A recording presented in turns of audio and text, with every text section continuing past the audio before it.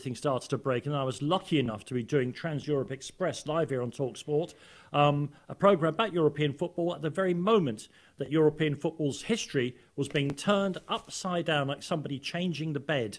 We managed to keep the coverage of that going live.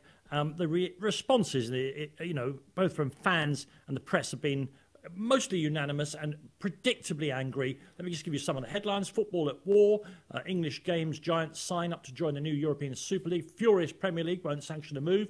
So shameless six must back down or break away. That was the back page of the Daily Mail today. We'll ban you. Martin Lipton, the Sun, threatening that UEFA will threaten the rebels as they plunge the game into chaos. Rebel clubs face expulsion over breakaway. Jeremy Wilson's take in the Daily Telegraph. Beautiful games, ugly war. John Cross in the Daily Mirror's headline.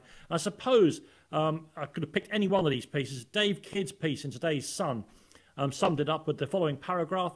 Under the cover of the pandemic, they've made their move. The owners of England's Big Six, 3 American sports moguls, 2 oil barons and a Bahamas-based billionaire have made the cowardly move of signing up for a breakaway European Super League. This was always the end game for the Glazers at Manchester United, John Henry's Fenway Sports Group and Stan Kroenke of Arsenal, all owners of American sports clubs and their franchise model. Guaranteed top dollar without the need for sporting excellence is the American sporting dream. Simon Jordan, we've talked about this a lot, you and I, over the past 2 years. We did indeed. A convergence of financial necessity, technological change, cultural change around the world would lead to some shifting in the way football was going to be organised. I'll ask you first of all, why now?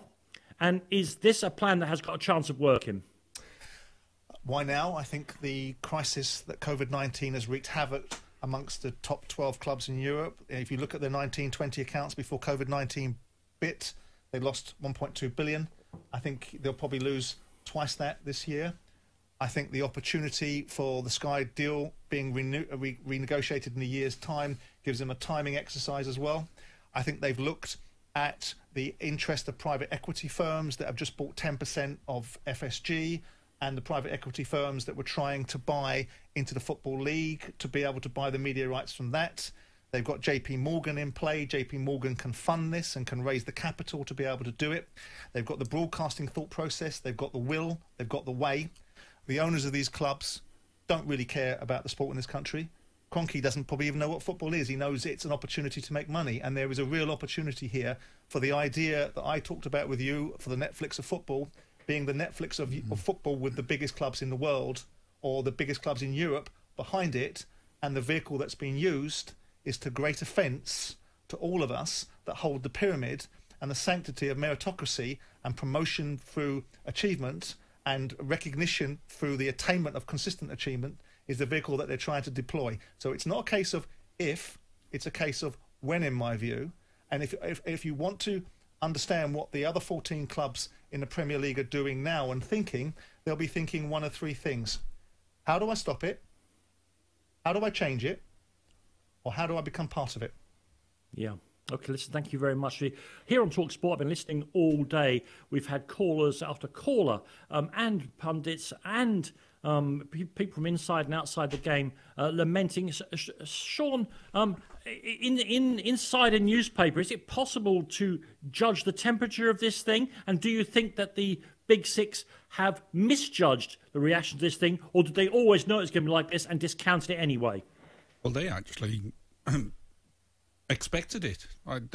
They're not surprised by the reaction at all, and nor do they care about the reaction as far as I can work out, certainly from the American owners' side. They just believe the possibility of relegation is an inconvenience to the business. They don't want to see that anymore. They want to preserve the fact that they'll always be in the top league, that there'll never be any danger because it's better for their business model. But the mood music, I mean, it's easy to read. I was out with some mates yesterday afternoon.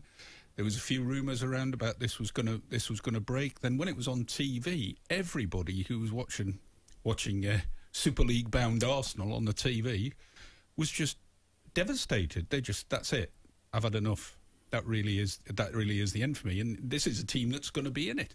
They don't want it. No fans want it. But I'm not telling you anything you don't know there. But no. I've yet to hear a football fan or a major football person who loves football come out and say this is a great idea.